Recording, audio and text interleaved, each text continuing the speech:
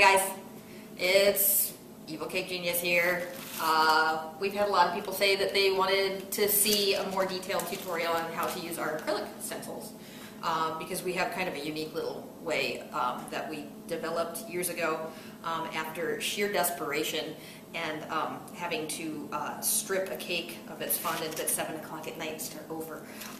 We came up with a really kind of cool technique for holding stencils tightly onto cakes. So we're here to share it with you. It works with any acrylic stencil. Doesn't have to be an Evil Cake Genius, but why would you want to use any other stencil? These are cool stencils. This is a brand new one, and it's kind of neat. It's a mix and match monogram set. We have some other ones. Suzanne Esper designed a few for us. Julie Defense, we did some for her. So there are other ones on the site that are lacy, but we just designed this one. And so these openings are made to hold letters. So you can put a 2-letter monogram in there, which is kind of cool. And it comes with a full A to Z, 2 sets of A to Z alphabets. So Emily can marry Ernie, and it's not a problem. So as always, what we do so that we're not sticking pins in the cake is we will tape a piece of parchment right onto our stencil. This is normal masking tape. It's normal parchment paper.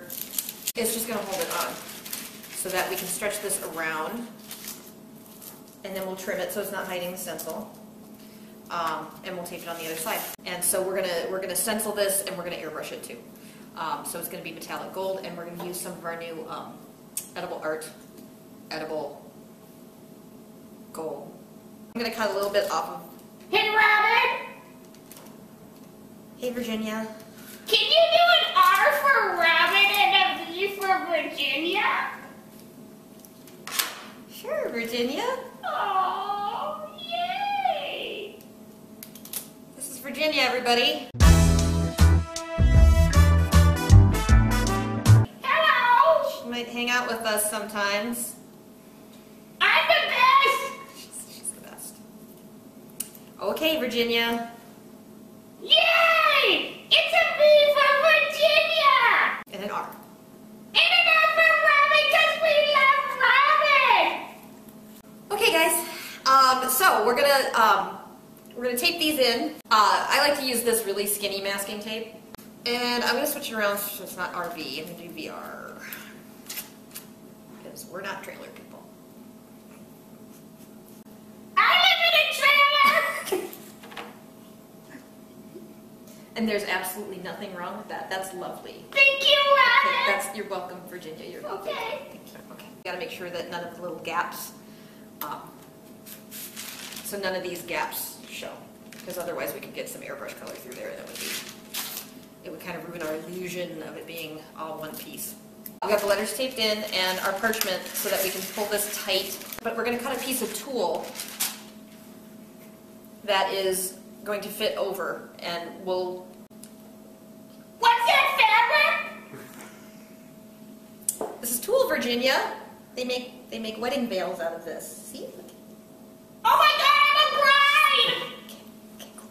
But what we use it for is, I'll show you in a second, okay? You can be patient, and I will show you in a minute why we use this. Okay, I'll try. Cool. Okay. Okay, so we're going to put this and tape it really tight with just masking tape. And that's all this is doing, is holding it onto our cake so we don't have to put pins into our cake. Let's see. Just pull this really nice and tight. Put a little bit of masking tape on here. It's fun to make cakes, Virginia. You know my grandpa loves cake. Sure he does, Virginia.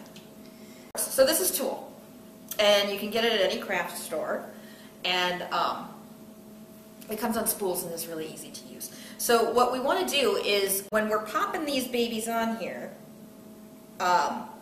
this piece kind of flings out. You see that? It doesn't touch because we're curving the stencil, and maybe you can see it from the front camera. This piece completely flings out, and you can't. It's not gonna. The frosting is gonna go right under that.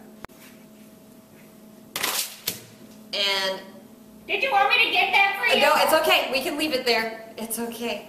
Once this is tight, This is gonna pull that piece nice and tight. Whoa! I know, pretty smart, huh? That's a cake hack! That is a cake hack. That is definitely a cake hack, Virginia. Thank you. Yay! Hey, Virginia. Yeah. A puppy. Puppies! I love puppies! So we're gonna take the tool on here, and the key to this is it has to be really tight.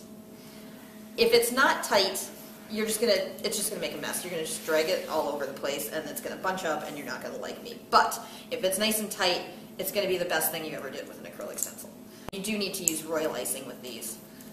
Don't do this on any of our purple stencils. This only works, this is only necessary on traditional acrylic white stencils. I gave it a little extra dry time by putting a tiny bit of piping gel, but it's still really thick. Like, this should not fall off your knife. This is the exact opposite of when we mesh stencil. This should be really nice and like marshmallow fluff kind of consistency. We're just gonna stencil over it like normal.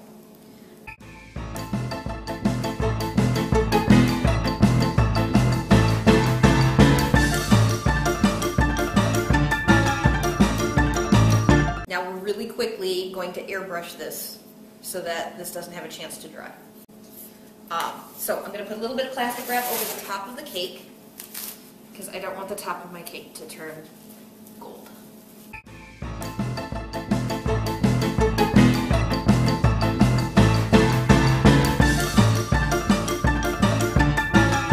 Alright, so now we're airbrushed. Take this off and we're going to take off the tool and then we're going to pop this off. It's a very pretty stencil. So there we go. That's our monogram. Good?